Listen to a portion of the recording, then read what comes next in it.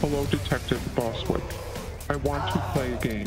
Welcome to Watch Mojo, and today we're explaining the ending of Spiral. Play me. He could be anywhere. He could be anyone.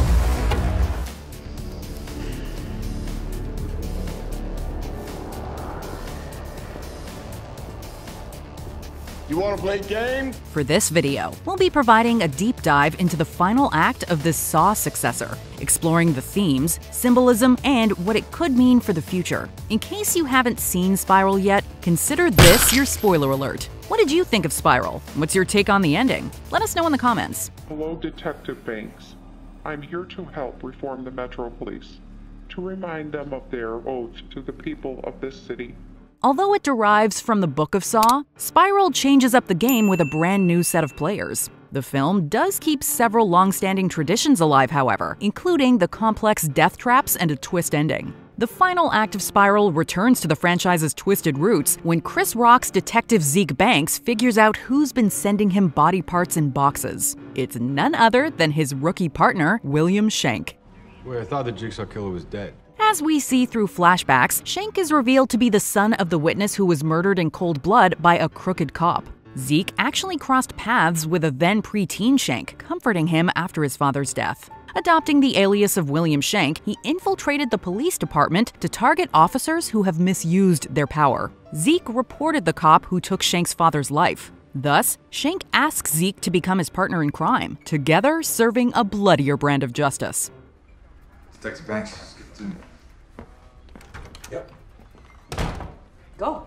Yep. While Shank was inspired by John Kramer, he doesn't claim to be one of his apprentices like Amanda Young or Detective Mark Hoffman. Shank also has different motivations, seeking to clean up law enforcement by sniffing and snuffing out the corrupt cops.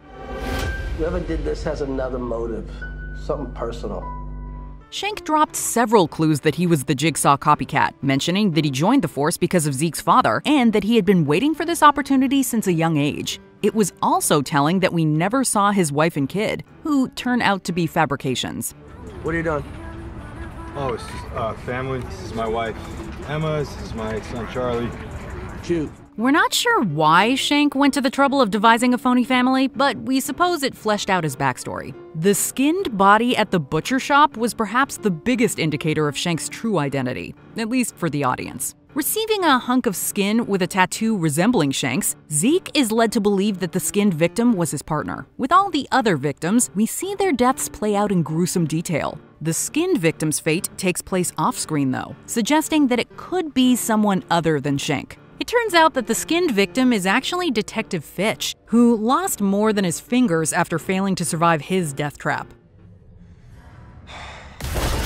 Shank conceals his identity by wearing a pig mask. This look isn't new to the Saw franchise, as John Kramer and several of his apprentices wore pig masks. James Wan and Lee Winnell felt a pig mask would best represent Jigsaw's worldview that society was going rotten. The pig mask ultimately carries a more significant meaning since John and Jill's baby was supposed to be born during the Chinese zodiac's Year of the Pig. For Shank, however, the pig aesthetic could mean something else. After all, pig is a derogatory term for cops, who Shank exclusively murders. So even if Shank didn't take a page from Jigsaw's book, a pig mask would still be a fitting disguise. One of the cops that Shank abducts is Zeke's father, Marcus Banks, who is hooked up to an elaborate death trap in the finale. Hello, Detective Banks. When was the last time you saw your father? Marcus also has blood on his hands, letting corruption slide in his department for years. Giving Zeke a gun with one bullet, Shank plays a final mind game. Zeke can either shoot a target that'll release his father, or shoot Shank. If Zeke chooses the latter, Marcus dies. I could have killed you. What are you talking about? I got the gun. I could have killed you. Zeke ultimately saves his father, but Shank had a backup plan. Shank is a literal puppet master, rigging the trap to make it look like the stringed-up Marcus is about to open fire as a police squad enters. Despite Zeke's pleas, Marcus is gunned down, while Shank makes a clean getaway down an elevator.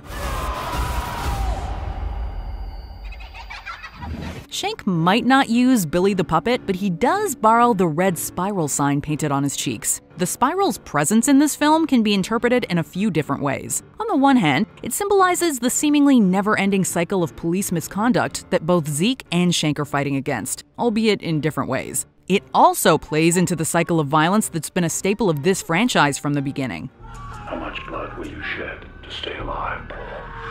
On that note, the spiral may represent things coming full circle, as this film's final act mirrors the ending of the original Saw. Although Shank didn't pose as a dead body, he was hiding in plain sight the whole time. Like Adam Stanheidt, Zeke is left screaming as the villain escapes as some familiar music plays and the screen goes black.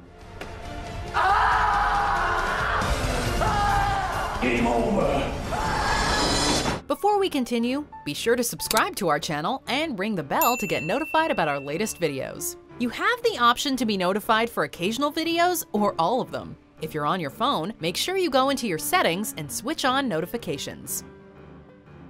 Since spirals can go on indefinitely, it's safe to assume this isn't the last we'll see of Shank. A Spiral TV series is in early talks, and the upcoming 10th film in the franchise will reportedly be called Saw X. Does that mean the next movie will shine the spotlight back on Jigsaw? Or being a Jigsaw copycat, maybe Shank's crimes could attract the attention of Logan Nelson, Lawrence Gordon, or another living disciple of John Kramer? Game over. Chris Rock has stated that he'd be down for reprising his role as Zeke. If Zeke were to track Shank down in a sequel, would he hang on to his morality, or would he put revenge before justice? In any case, the game is far from over. We're gonna tear this city apart. Check out this other recent clip from WatchMojo, and be sure to subscribe and ring the bell to be notified about our latest videos.